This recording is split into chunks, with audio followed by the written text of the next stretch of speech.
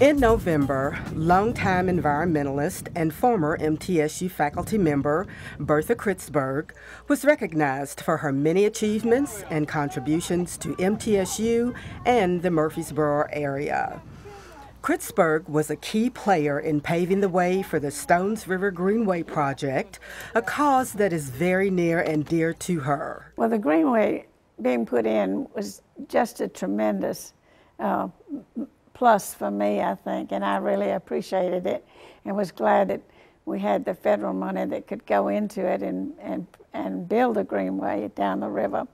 And also the connector to the battlefield, and I think that's also important, so that that connect a path to the a greenway over to the battlefield. And I think it has meant a lot to a lot of people that have been able to hike that never, walk that never walked before. I mean, some people just go there for a morning walk, or some people go with a son or daughter or something else and walk on the Greenway for the afternoon. So it's been used a great deal.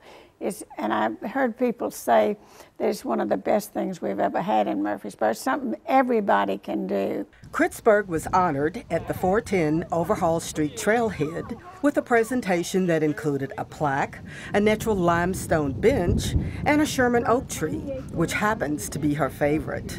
Kritzberg not only has been an influential teacher inside the classroom, but she has also greatly impacted the lives of all those around her. I was pushing the outdoor recreation because that was my field, and that was where I stood. And I wrote up many courses and established the outdoor recreation major. And then I wrote up all the courses at that time that were required. I'm sure others have been added since then, but I wrote up all the original courses in the major and established the major. But many friends, associates, and city officials were on hand at the event to share their comments about the woman who has not only taught, but inspired them as well. Bertha has been instrumental in a lot of things that make Murfreesboro a better place. She's protected our green space, our bike trails in her own quiet way. She came here and earned a master's in education. She was a faculty member at MTSU. I'd also personally like to thank Bertha for everything that she has done to make this greenway possible. Sometimes you need to just take action, a power of one again. And I think that you can accomplish a great deal by noticing things that need to be done and speaking up when you see them.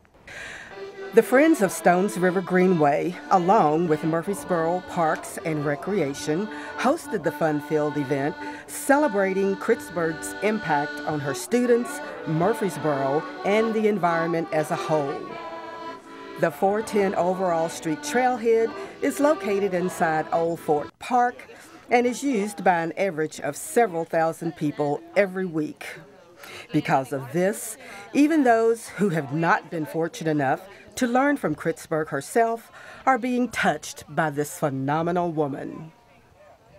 In 1909, the Tennessee legislature passed the General Education Bill, which earmarked 13% of the state's education budget, quote, for the establishment and maintenance of normal schools solely for the education and professional training of teachers.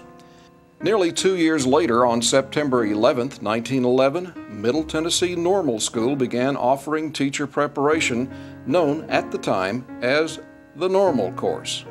From its beginning, there were critics of the two-year normal school movement, and in 1925, the school was renamed Middle Tennessee State Teachers College to reflect the new four-year curriculum. In 1930, the school was renamed State Teachers College Murfreesboro. And growing concern over reputation relative to other colleges in the region led to another name change in 1943. The name teacher was dropped and the institution became Middle Tennessee State College. That name was changed again to Middle Tennessee State University in 1965. But the university's roots in teacher education are still evident. Thousands of professional teachers have graduated from the university, and many of the teachers in classrooms across the state hold degrees from MTSU. What do country singer Charlie Daniels, banker Lee Moss, business mogul CM Bill Gatton, and developer Stephen Smith have in common? All of them have been recipients of the prestigious Jennings A. Jones Champion of Free Enterprise Award. The annual award is presented at MTSU's Economic Outlook Conference. It's named for Jennings A. Jones, businessman and entrepreneur whose influence reached far and wide during his 92 years. The award recognizes a person who exemplifies the ideals of free enterprise through entrepreneurship and involvement in both government and civic affairs. This year's recipient, Stephen Smith, or Mr. Blue Raider Baseball, as he might be called, fits the award criteria like a catcher's mitt. Smith is chairman of the board of Hari and Smith Contractors, one of Nashville's oldest and most respected development and home building companies. He is a practitioner of hard work, fair play, and generosity. He gives unselfishly of his time, money, and energy, and he's a big believer in the power of education. Well, if you're a business person, your return on investment, ROI, should be a big part of your plan. And I think your return on the money you invest at MTSU is superior to any other place that I've invested in the past. I think you can change more young people's lives per dollar at MTSU than any place I've looked. Okay. And so it makes it a good investment. What makes Americans uniquely American is that we give back and we feel some debt to an unknown reason for our good fortune. So it makes me feel so good to be able to help somebody else. So it's you do it because it's fun, and you do it because you see results. That's why I've enjoyed giving to MTSU, because I've seen results. Someone else who sees the positive results of Smith's generosity is MTSU Athletic Director Chris Massaro. He says, "I don't think everyone knows what an astute businessman Steve Smith is. He's a terrific benefactor of the university, and his business knowledge is really sound.